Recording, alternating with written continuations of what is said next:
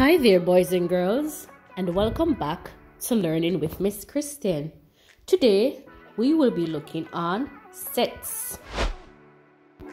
Here are our objectives. 1. Using set symbols. 2. Listing the members of intersection and union. 3. Identifying finite and infinite sets. And 4. Drawing Venn diagrams. What is a set? A set is a collection of items, usually of the same kind. The items which belong together are called the elements or the members of that set. Here on screen are some set symbols and their meaning. Look carefully to make association with the symbol and the meaning.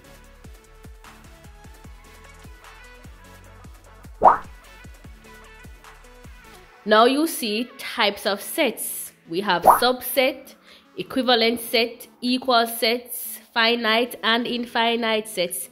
This video will mainly focus on finite and infinite sets as outlined in the objectives earlier. You can pause and go through each set at your own pace.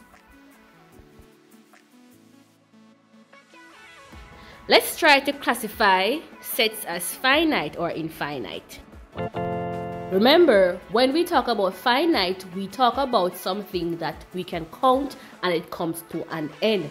Infinite, we know not the end in which it stops. So sand on the seashore, is it finite or infinite? What about the athletes in Jamaica? Finite or infinite?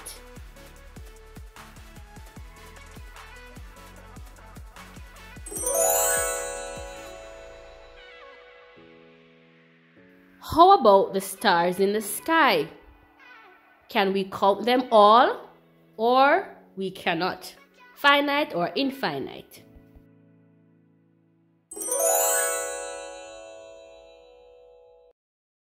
What about prime numbers between the number 1 and 100? Can we count them or can we not count them? Finite or infinite?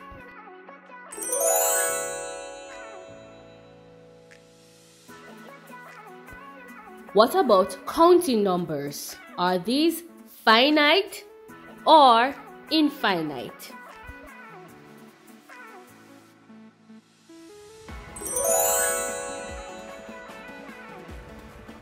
How about the organs in the human body? Are these finite or infinite?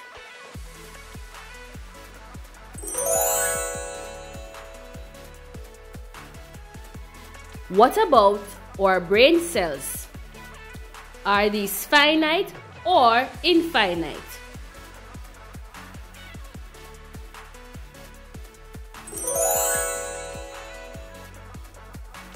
What about the strands of hair on your head? Can you count them? Is it finite or infinite?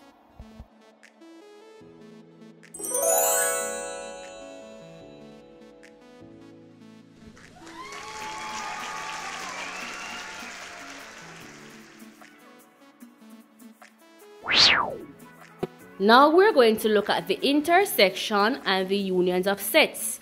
Remember earlier we looked at set symbols. Pause and go through this in detail. Remember now the intersection is that area in which overlaps. As you can see the pointing, it's that area which overlaps. The union now is everything shared between or among those sets. Let's find the intersection and the union of the following. Look carefully at the elements of Y and Z. Now look at how we use the set symbols to show the union and the intersection. Once you have mastered sets, you will be able to construct your very own Venn diagram. A Venn diagram shows a set relation and is usually enclosed in a rectangle. Now, for example, the one on screen, there is something we call the universal set. And the universal set is everything that is inside of the rectangle, even if it means it is outside of the circles. Remember, you can go back at any time and review this lesson. What I want you to do for me now is to try to make your very own Venn diagram. I have given you the information you will need. You have your universal set, you have set A, set B, along with the elements showing you what is in the intersection and in the union. What you are going to do is you're going to use this information and construct your Venn diagram. After constructing your Venn diagram, you can show it to your teacher or your guardian. Thanks for watching as always, and remember to like, share, and subscribe. Take care.